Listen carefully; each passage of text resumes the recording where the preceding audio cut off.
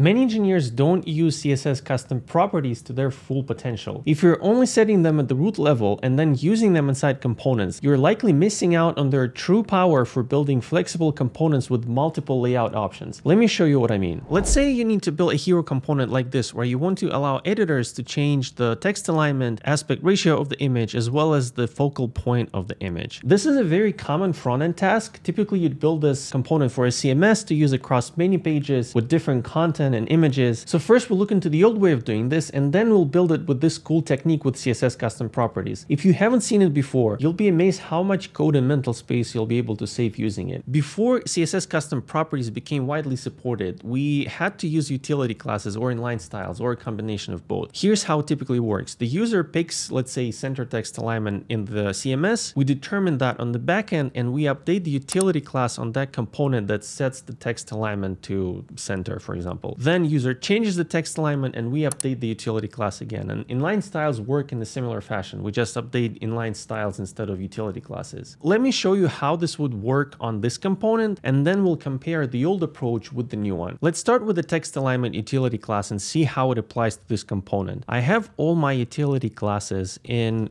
one file here, so I'm just going to copy has text align center and pretend that this is the backend logic. Here is our hero, and if I add the utility class like that, we'll see that text alignment did change, but it changed everywhere, including the caption underneath the image. If that's the expected behavior, perfect, but I like the caption to be left aligned. So that's like the first issue that we're running into using this utility class approach. Text alignment is inherited, and if you apply it to the top level div of the component, it will trickle down to all text elements unless they include their own text alignment. To fix this, we can apply the utility class only to the part of the component that needs text alignment, or we can create an like this part, or we can create an override inside the component itself. So it would look something like this, hero, and then we would create a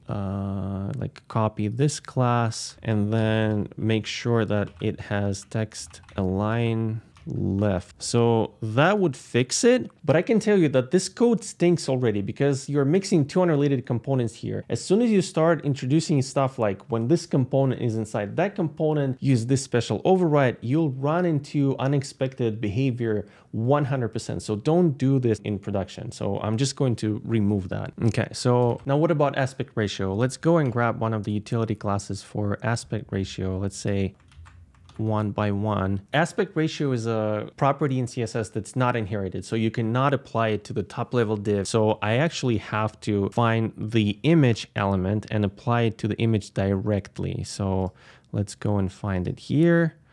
Image. Yeah, so I would need to apply a class to the image. So I'm just going to also edit it directly here on the page. So I'll do class, paste it in, and it doesn't work. Let's see why it's not working.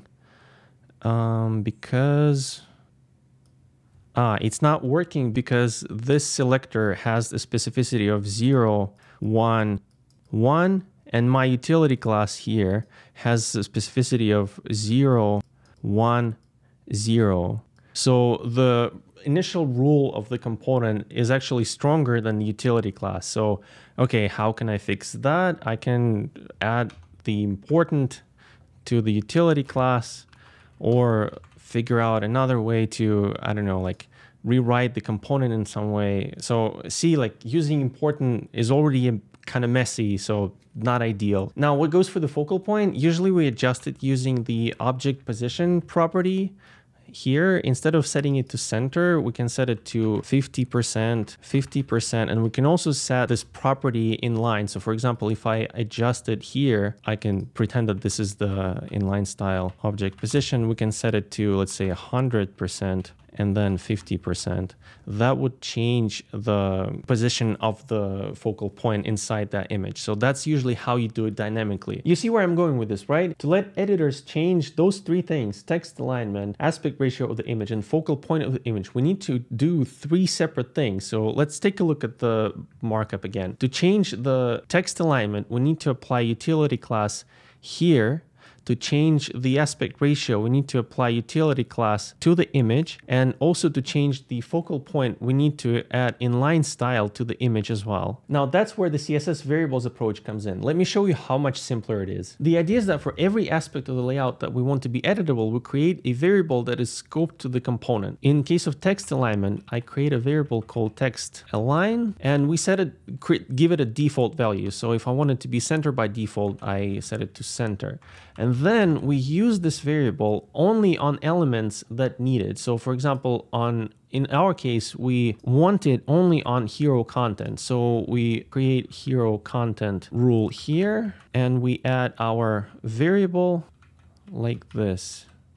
And what this allows us to do is add inline style at the top level of the component. It would look something like this, style, and then we set text align, and then dynamically in the backend, we would change this value from center to left to right, and that will change the alignment of hero content element. It will not touch anything else. And next, we will add the aspect ratio. So we'll do, I'll call it media aspect ratio, and I'll give it a default value of 4:3 because that's what we want. And I will also create a variable for focal point, but I will not create one, I'll create two variables because I want one variable for x-axis and another variable for y-axis. I'll call it media focal point x 50% and focal point y 50%, and then I'll just use these variables on the image and here as well. Perfect. See, instead of dynamically updating markup in 3 different places to change those aspects of the layout, the only thing we need to do with the approach with the CSS custom properties is update the inline styles at the top level of the component. We're just swapping the variables. So here's the finished markup wired to that mini CMS widget that I showed you at the beginning of the video. I'm using Alpine.js to manage the state between the widget and the markup itself, but under the hood you see that I'm only swapping the variables that we just created previously, focal point x, focal point y, media aspect ratio, and text align, and that updates the layout dynamically. Now if I inspect the finished version of the component here and change the toggles, you'll notice that the only thing that's changing is the inline style, so pay attention here.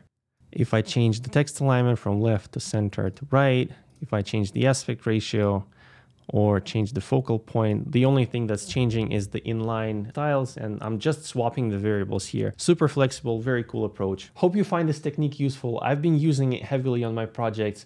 Let me know in the comments what you think, and I'll see you in the next one.